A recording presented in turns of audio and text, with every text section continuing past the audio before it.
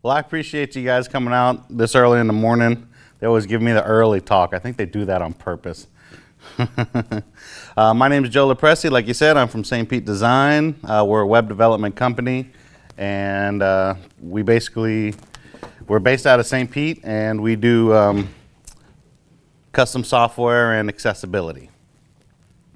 All right, what we do is we audit and remediate WordPress websites for accessibility issues. We teach corporations and IT teams how to be compliant and stay compliant. We give WordPress accessibility talks, and we build custom software. All right, our story. A couple years ago, we got a job from a government agency about accessibility. We knew nothing about it, but like any good developer, we took the job. And then that preceded our research phase. Our research phase started after that, and part of that was we came across the National Federation of the Blind. It's actually the largest gathering of blind people in the world, really, convention. So that was a big deal. That was in Orlando, so that was only about an hour drive, so it was right in our backyard. And going through that was when we realized how many disabled individuals there were. We really never really thought about it, and how difficult it was for them to navigate technology and stuff. It was a big deal. And once we got out of that, we continued our research phase and just found it very difficult to find any information about accessibility. It was pretty hard. That's when we decided we need to put it all together and get the word out. So that's how this talk came about. Web accessibility made easy for WordPress. Okay, in this talk, I'm going to give you guys some facts, and I'm going to explain what Section 508 is. I'm going to offer you our 11 easy steps to help you with your Section 508 compliance. And at the end, I'm going to give you some free developer tools that'll help you. All right, a few facts. Over 1 billion people worldwide have some sort of disability. That's a big number. And of that, an estimated 253 million people have a vision impairment. And that's kind of what we focus on when it comes to accessibility, because we think that's the group that has the biggest hurdles for internet. They all have hurdles, but we believe we can reach and help the most people with that group. And of that 253 million, 19 million of those vision impaired people are children. And I have 2 kids. Watching them interact with technology, they're just pretty much one and the same at this point. They're like little cyborgs, and I can just only imagine 19 million. All right, there were 814 Section 508 lawsuits in 2017. There was over 2,200 lawsuits last year. All 2,200 lawsuits were filed by less than 50 plaintiffs. And the little kind of catch-22 here is I'm going to show you how to be Section 508 compliant, and that's the law. But the lawsuits are happening under Title III of the ADA, not Section 508, which is Title III states that an individual's got to have the same access to everything that everybody does. That's where like blue parking spaces and bathrooms, large bathrooms, things like that came about. This is just basically Title III for the internet. This little graph right here, you can see the exponential growth in lawsuits. 2015, there was 57. 2016, there was 262. 2017, 814. Last year, 2,200. And you can imagine what 2019 is going to be. See, I'm going to have to redo my graph here. And most of the lawsuits are coming from New York and Florida. Out of the 2,200, I think New York had 1,500. I think Florida had 500 or 600, and basically the rest of America split the last 100 or 2. All right, what is Section 508 and WCAG? WCAG, the Web Content Accessibility Guidelines, is basically the worldwide criteria that they put together for websites. They break it down into 3 different levels, A, AA, and AAA. Basically, Section 508 says you have to be A and AA compliant of WCAG.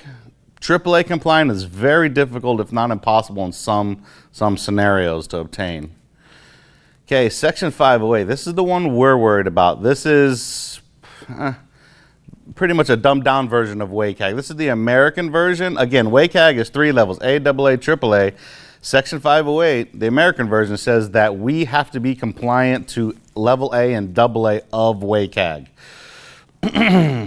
And the Section 508 is just a part of the America's Disability Act. All right, well, WCAG breaks down into 4 main ideas. We got perceivable, deals with things like text alternative, media, make sure things are distinguishable. Then you got operable. You got to make sure your entire site's accessible by only a keyboard. You got to make sure you got enough time. You got to think of things like seizures and make sure your site's navigable.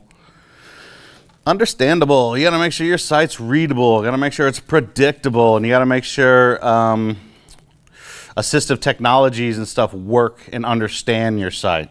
Robust. Make sure it's compatible with different pieces of assistive technology and into the future. Don't just think of now. Think of where this technology is going to be a few years down the road so your site works.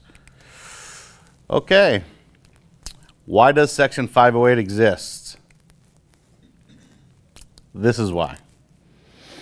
Because this is what 253 million people see when they go to your website. They don't see nothing. We can fight all day long with the client. You know, the client wants us to make this special font. They want all these amazing colors and all these things.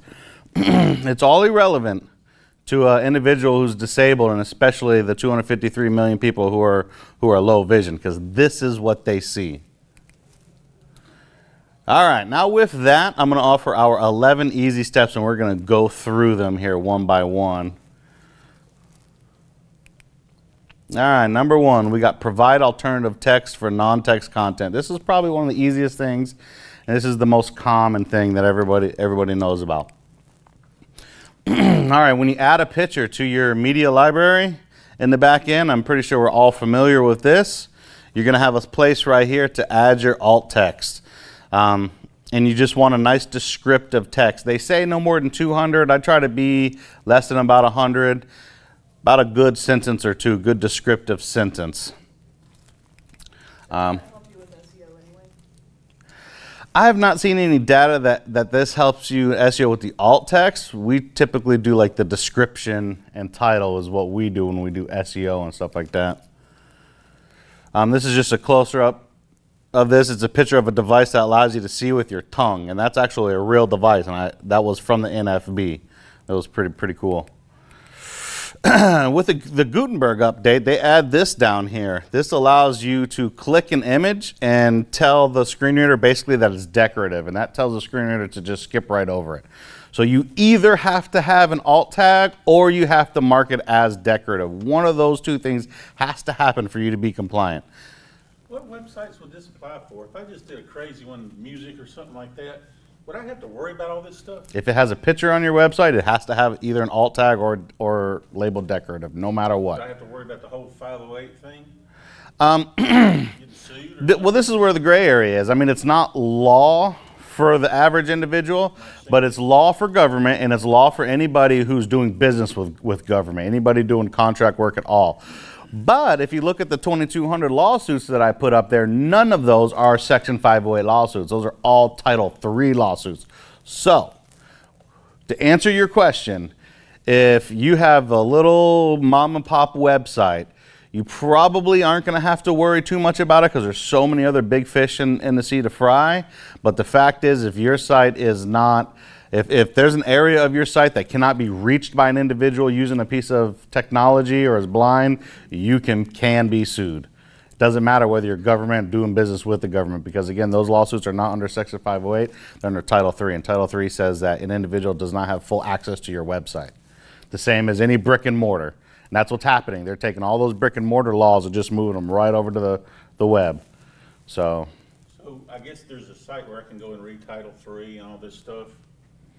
Yeah, I mean, you can go to government, you can look up the law for... Is what you're saying, is this going to be on a place somewhere where I can look at it on the web? Yes, I mean, I have it on our site. We've got it on YouTube. I'm sure WordCamp, Elena's going to ask me for it, and they'll post it wherever they post it, this whole presentation. So you'll be able to look at all of this. Absolutely. All right, number 2, label form elements. I'm sure we all got input values and stuff like that on our website. Especially a contact form. This is very simple. These are your form elements: last name, first name. Very simple. Contact Form 7 is a very popular one. Their form elements already come labeled unless you're adding new ones, then you're going to have to manually add them. But Contact Form 7 works real well. Gravity Form works well too, and I believe they have some plugins that help with their accessibility. Okay, number 3, add manuscript or closed captions for videos and add audio description for animations. You're talking about a music site. I don't know if you actually have a music site, but this will kind of pertain to that. I just do a lot of music.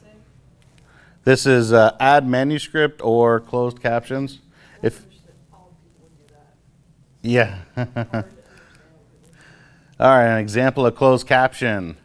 YouTube. How many people here use YouTube to upload videos to their sites and stuff? All right, well, we do all the time, and it's very easy. You upload a video, you can SEO it up, they give you a little short code, put it in the back end, and it displays the video. What most people don't realize, and I didn't realize until I got into the whole accessibility thing, is YouTube, the blind community uses YouTube to get a large portion of their information because the way they make it so easy. So what you do is when you upload a video, you can go into edit and you go to subtitles /CC, take you to a little window, and it'll allow you to add closed captions. You can do it in multiple different ways. YouTube will do it for you. You can add it manually or upload a draft, or you can open it on the front end and let anybody who's watching manually chime in, and then you can okay it. And then what that does, that opens up down here the little CC button. So if someone comes to this video, they just click that and it'll automatically have it. And YouTube's really good with that. They do it automatically. I think if your video is more than 15-20 minutes long, it might take an hour or two, up to 24 hours for them to manually do your closed caption, but they will do it. It's pretty awesome. I have seen that they do that. Is there any way that I could go in and edit it where they spelled something wrong or misinterpreted it? When they do the automatic, I've not been able to edit their automatic, but in the same area you can manually do it. So, yeah, that's a tough one. How accurate are they? Because I teach online, and so we have closed captioning on the videos. The program that we use in Kaltura sucks. Right, so, right. I've never compared this to other ones, but they tend to be pretty good. I mean, there are gonna be mistakes like everything else, but they tend to be pretty good. So, is it part of the YouTube thing that you generated? Because like when it says auto-generate, it usually doesn't have it. Because it takes a little while.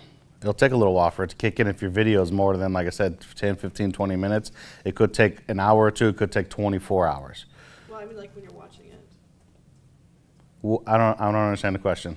Oh, sometimes they'll say like, if there's not closed captions already available, if I'll click like auto-generate, because sometimes like I want to watch it at night, and I don't want to wake up my husband. Right. But there's almost never. Right, okay, so unless the individual uploading the video does that, there's nothing you can do. There's no, YouTube doesn't automatically do that. Okay. The person uploading the video, like when I upload a video, I go in to my edit video and then tell YouTube to automatically do that. So unless that individual did that, then there's no CCs for you to click on. Okay, but you can also, while you're uploading it, go through it and type in the captions?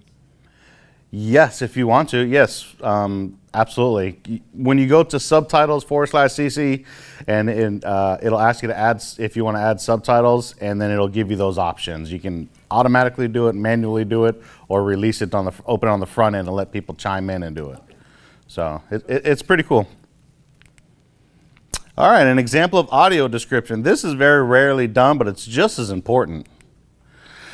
This right here, I just took this snippet, this video, The Lion King. I'm sure everybody's familiar with The Lion King. Well, the opening scenes, this lady on the YouTube used about 2 minutes, you see 2 minutes, 23 seconds. She used this to just show how to add audio description. And what this is you can use this little short code here, and it'll take you to this 2-minute clip. But the opening scene is just a bunch of music. You got a bunch of animals going up to Pride Rock, and then they hold the little lion up in the air and all that stuff. But there's no words through this 2 minutes. So what happens is this lady talks while this has happened, she describes, just like what I did, a bunch of animals going up the green grassy knoll to Pride Rock, and then the bird swoops in, and the lion holds the little lion up in the air. She's just describing the scene if there's no words, and that's very important as well.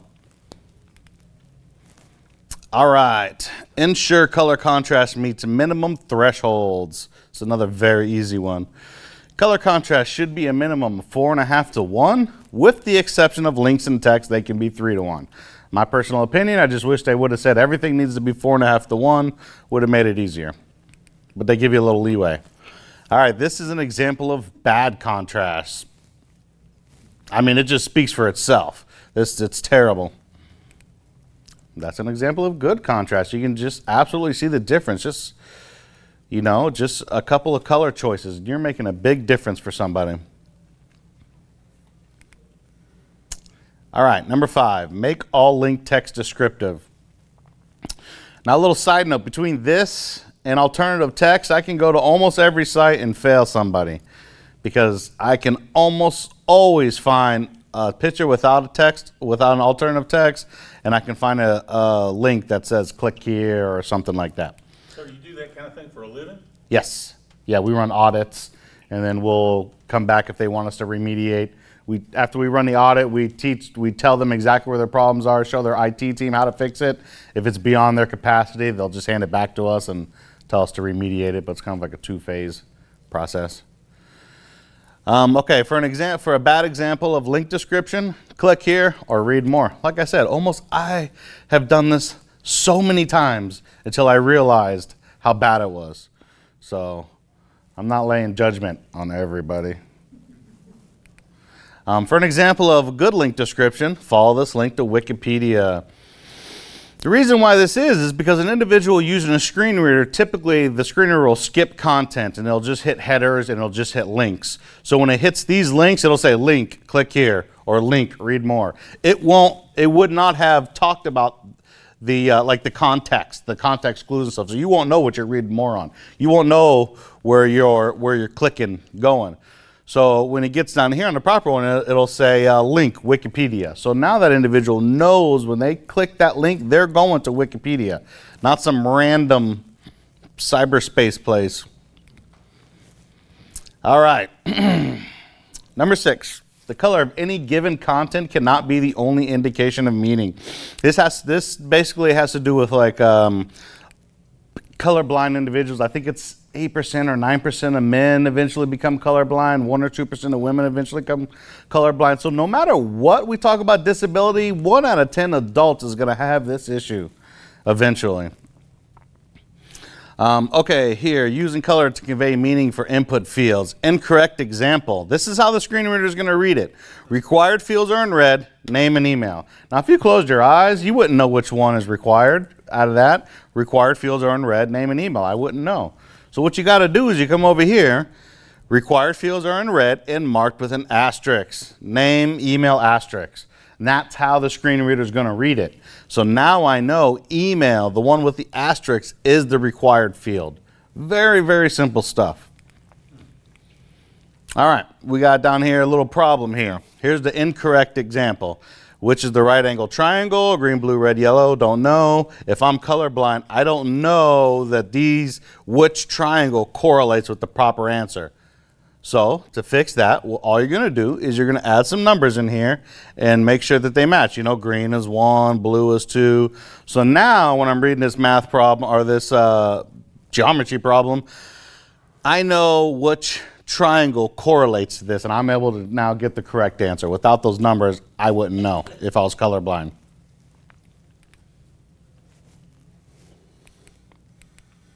All right, make your font size at least 16. Easiest thing you could possibly do is, I know it's a little big, but it is the way it is. I think the actual rule is 15 to 16. It depends on whether or not on what font type you're using. Some's bigger than others, whether it's bold, stuff like that. But the general rule of thumb, make sure it's at least 16 and you're good to go. All right, your error handling. If there's an input error by the user, it must be identified and described in the text explaining the error to the user. It's much easier than it sounds. Basically, you go to a contact form. Whoops, I forgot to add the title. We can see with an asterisk it's mandatory. Oops, I forgot to add my last name. You hit enter. This is how your form should speak to the individual. I added these red boxes, so you don't need that. But this is how it says, please review your errors below. Title is required. Last name is required. That tells them where they went wrong. And they're able to sift through that and add the proper information. All right, tab navigation. Your entire website should be able to be navigated by using only your keyboard, and do not ignore the focus state. What's focus state? Focus state is, okay, let's assume you're going to a website. You just go to a website. When you hit the tab button, generally the first thing that's going to pop up is you'll see a little box pop up. That's focus state. It tells you what your tells the individual what they're focused on, because if you keep hitting your tab button, it's called tab navigation. It should flow like in this order, down a predictable order down your website. And every time your tab lands on something, you got to know that that's where your tab is. So generally a little box goes around it and just let you know that that's what you're focused on. So if you hit enter, you're clicking that. Otherwise, you won't know where your tab is. Can I ask you a question? If you have 2 or 3 columns side by side, I was at the ladies yesterday that did a little bit of this. The screen reader was going all the way straight across, even from jumping from column to column. So is the focus state going to make it stay on one column before it goes to the next? No, focus state only. The only thing the focus state does is tell you where it is. It's a visual landmark of telling you, okay, this is where my tab is. There surely must be. It surely must be. I must be wrong. If you have 2 columns side by side, how are you going to keep the screen reader from going from this column, jumping to that column, and going down? It must certainly do one column at a time. No, I mean, it depends. I mean, you can have it set up, but generally they go from left to right, go down, left to right, all the way across, kind of like a typewriter. Generally, that's how they go. So many news sites are bunches of columns. Right. You can have it set up, screen reader set up certain ways. Like most people have it set up to where it just goes through your links and your headers. So what they'll do is they'll go through their H1 headers and it'll read the H1 header. If they want to read more content about that, they'll hit enter or something, then it'll hit the body. Okay. Otherwise, it's just kind of skipping through the site. Okay. All right. You know that, and if you listen to, if you go to YouTube, I highly recommend going to YouTube and searching for somebody using a screen reader. The way they use it is amazing. It's like an auctioneer. The speed that they have this thing on and the way they navigate the site, it's amazing. It's the first time I've ever seen that. It's amazing. It's really mind-blowing. Cool. Yes. And at the end, I give you some free screen readers to check out and stuff. All right. You must offer flexible time limits, if any, associated with the website or software. Now, I kind of talk out of both sides of my mouth on this one because here I am at Accessibility Talk telling you not to give them time limits. But when we give our WordPress security talk, we tell you give them time limits and log out idle users. So I think there's a happy in between. You definitely need to log out idle users, especially when you're dealing with credit cards and banks and things like that, any type of financial stuff or pertinent information. So what you want to do is when your time limits come and due, you want to maybe have a big button pop up and say, you're about to run out of time. Click this button to gain an extra minute, 5 minutes, 20 minutes, whatever you want. But make it very easy for that individual to gain more time because it's super important. For security, they kind of have to be logged out. But you can imagine you're already struggling to navigate this website. You're 5-10 minutes into it, and you get logged out, and you got to start all over again. That's, I don't think that's going to get you sued, but it's not about being sued. It's about helping the end user. So, all right. Number 11, provide skip nav links so that the users can skip repetitive content such as nav menus and widgets. Now, this touches a little bit what you're talking about, how you can make it skip around. You add skip nav links. This is a huge deal too because, like I explained, if an average person or a disabled or blind individual goes to a website, first thing they do is hit tab. Boom. Something will light up right here, typically saying this is where you are. Now, what you want to do is the very first time someone hits tab, you want that to go to a skip link, which is what we're talking about here. And what that skip link does is it skips all the repetitive content. We all have big, beautiful drop-down menus that we build because we want you to go to every single page on our site, and we all love our drop-down menus. But the problem with those is that when a low vision individual goes to every single page, they got to navigate that huge drop-down menu and all these other bells and whistles you got before the content. They got to navigate on every single page. So if they want to go to another page on your site, they've got to go through all that processes unless you add a skip nav link. Again, when they hit tab, it'll say skip the content or something, and they can click that and skip the drop down menu and go straight to the content. That's a big deal. That's a major help. All right, now this came straight from WordPress. This is an example from WordPress. This just gives how you do some skip links in the back end and stuff. Inside the landmark for consistency, inside the header landmark, and it'll skip down here to these kinds of things. Or you can just go download this plugin, which we have no affiliation with this plugin. No, don't make no money. I mean, this plugin's free anyways, but we've got no affiliation with this plugin. It's just a good plugin. And once you download it and activate it, the very first thing on it is enable skip link. So you just click that. Pretty much, I've not seen a newer theme that does not come with skip links already, but we've all got those clients that just don't want to change, that have old themes, don't want to pay us to upgrade and all that stuff. So if you run across those situations, there's workarounds. You can very easily add this plugin or go in the back and add this here for you. So there are options. All right. That is pretty much our 11 easy steps. If you want, this is good picture taking material right here. You take a picture of this, and this, you know, if you're able, I do want to say a quick thing about this though.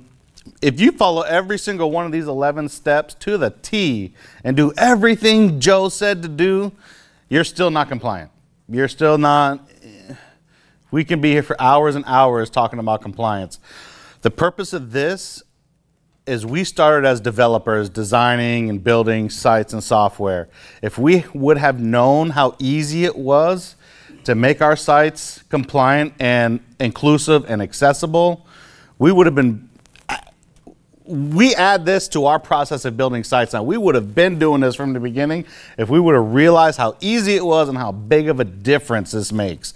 So you're not protected from lawsuits, you're still not fully compliant, but if we all do this right here, we will make a difference.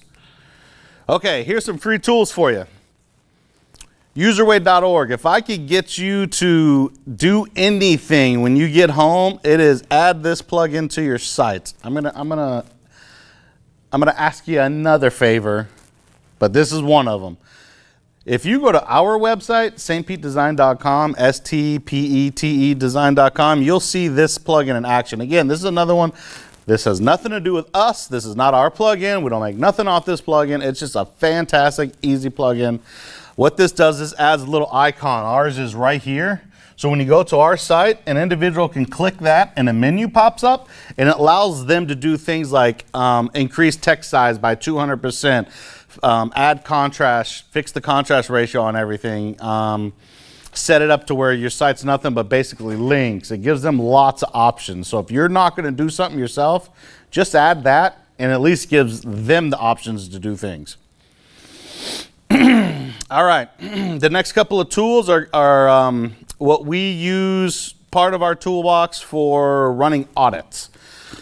We got Wave, WebAIM, very easy site. You can either add it as a Chrome extension or just go to their site and then copy paste your URL and put it in there, and they'll do a quick automatic audit of your site and show you errors and stuff where you're having issues.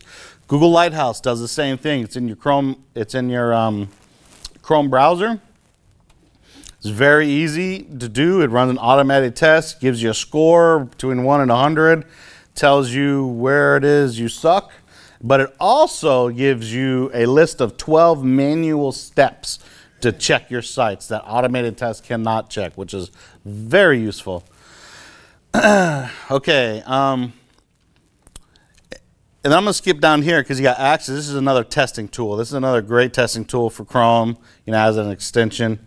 This one is one of my personal favorites just because it's more conservative than the other ones and it gives you less false positives. Every single testing tool there is will give you false positives, false negatives. That's just the way it is. That's why we use about 5 different pieces of automated testing software when we test our sites, and then we go through and do all of our manual testing. And that's, I mean, we've tried paid plugins, paid software. There seems to be nothing out there that doesn't do that. The one with the less errors is the Axe for Chrome, yes. Another one, I thought I had it up here. I don't have it up here. Wally, W-A-1-1-Y. Oh, that's right. It's here, but it's in, okay, well, this one here, WordPress Accessibility Tools and Alt Text Finder, this is our plugin. This is completely free. Not freemium, but completely free, always will be free. So this is not why I'm here today. So this plugin is my personal favorite. I mean, we all think our baby's the prettiest, but this finds all your missing alt tags. This is a big deal because alt tags are easy to fix, easy to do as you're going, but if you got to go back and remediate, it's tough. Because you got to go through and fix every photo in your media library, and then you got to go find that photo on the front end and fix it because it does not translate. If you add alt text in the media library, it does not push it to the front end.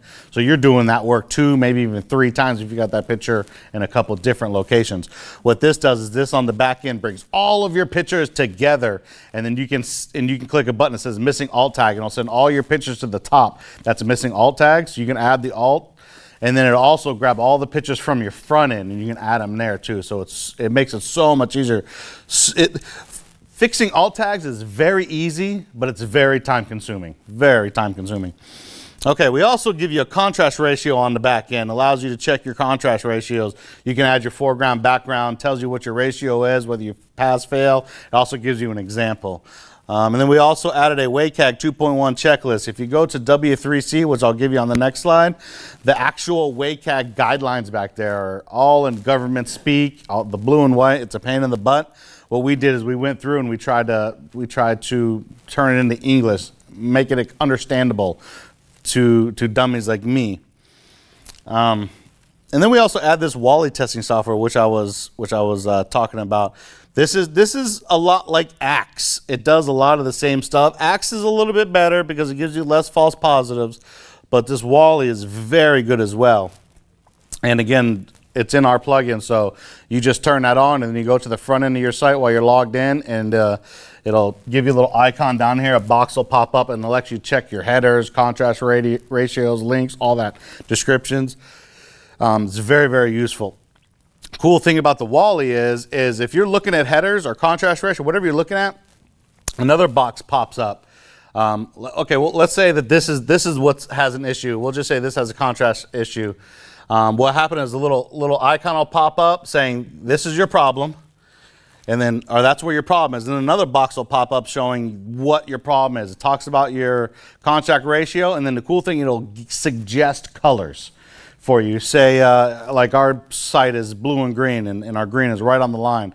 So it'll suggest a darker green to bring you to 4.51, just over the threshold of compliance. But that's pretty cool. It'll give you a code snippet of where it's wrong and stuff. So that's pretty awesome. And then we also give you some great resources. A lot of stuff there. All right. These are the screen readers I was talking about. NVDA was actually created by blind developers for this screen reader.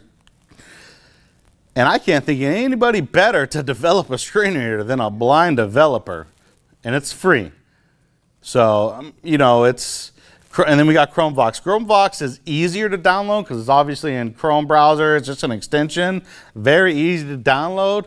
But NVDA is the better of the two by far of screen readers. And a little piece of advice, know where the off button is before you turn the on button on on these things, because it's frustrating when you can't find the off button and your computer's yelling at you constantly. I feel like it's just yelling dummy to me. Dummy, dummy, I can't find anything. All right, here's some resources for you. I just made some short codes just to save space.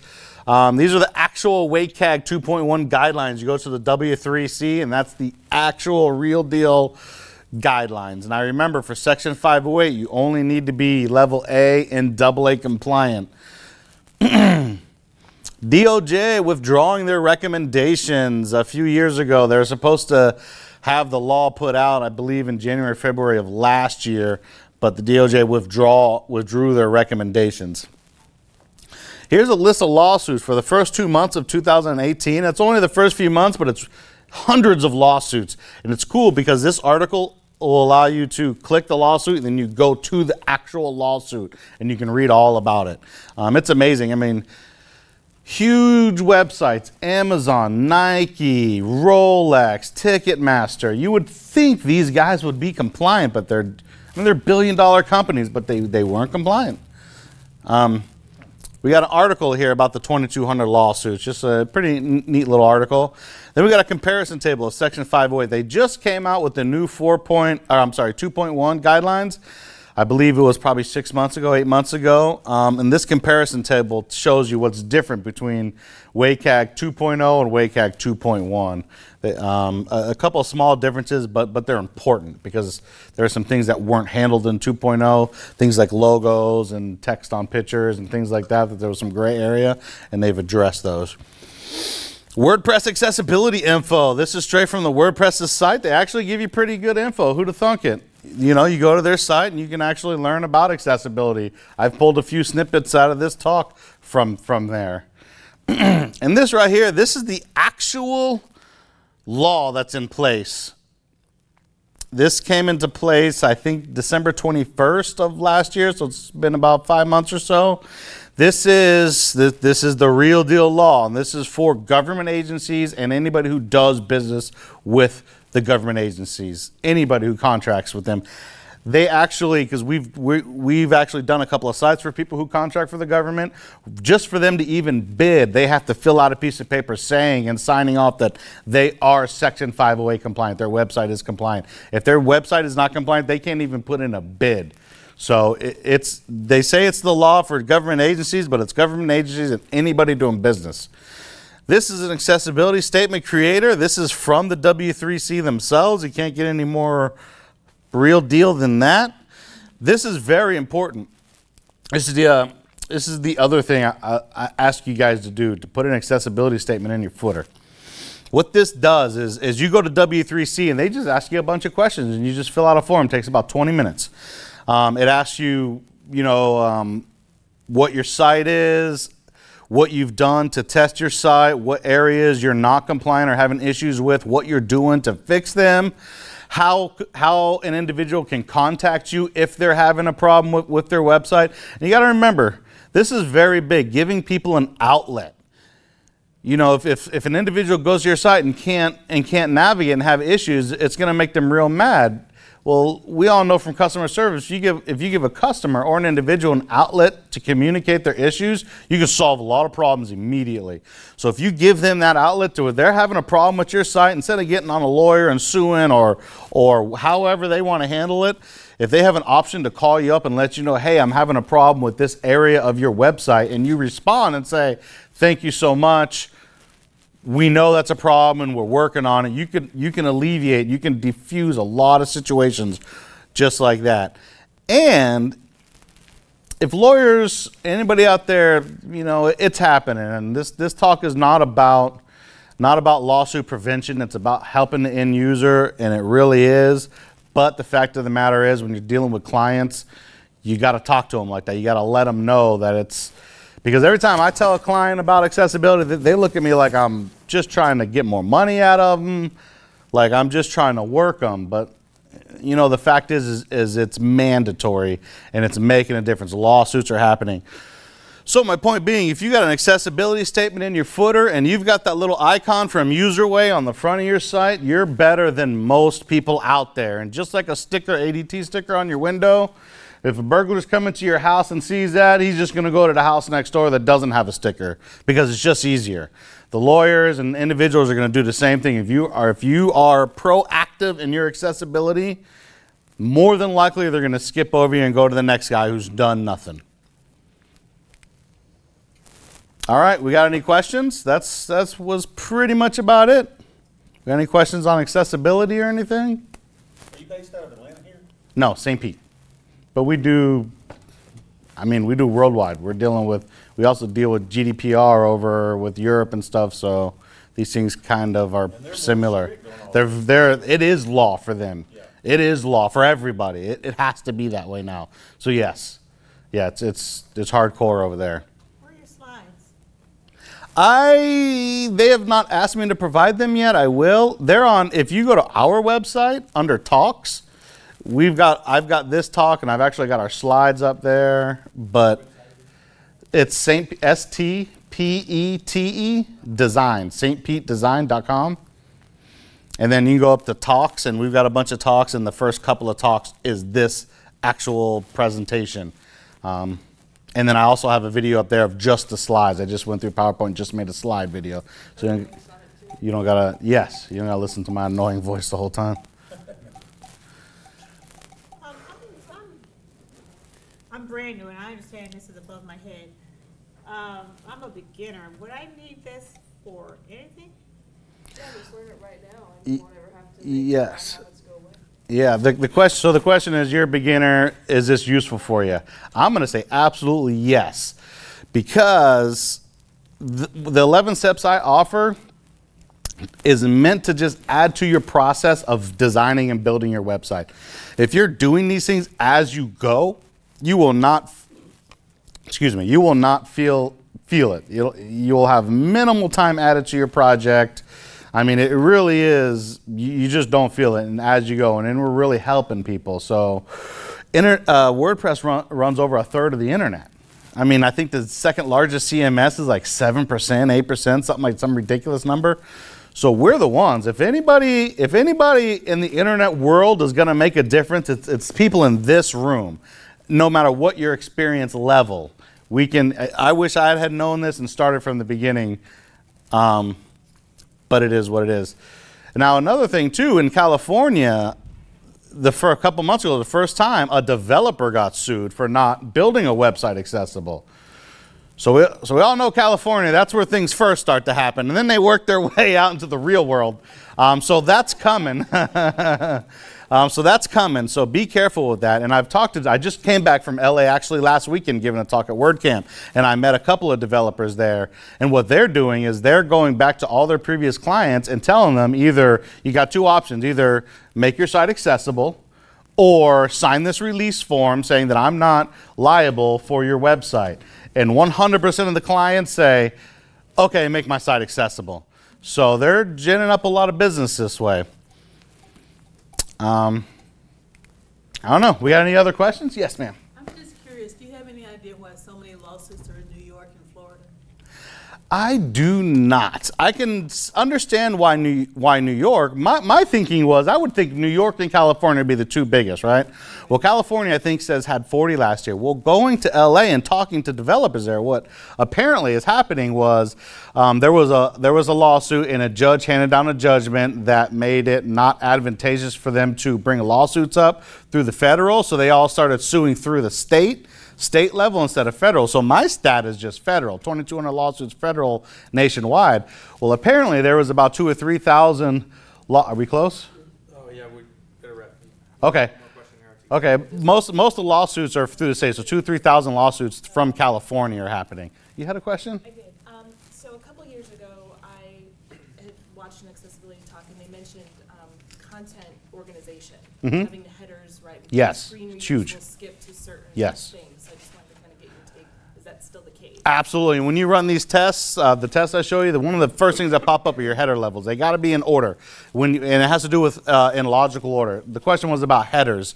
Are they important? Yes. Header H1, H2, they got to be in order. You can't skip them. You typically start with an H1 and then you go H2, H3, H4.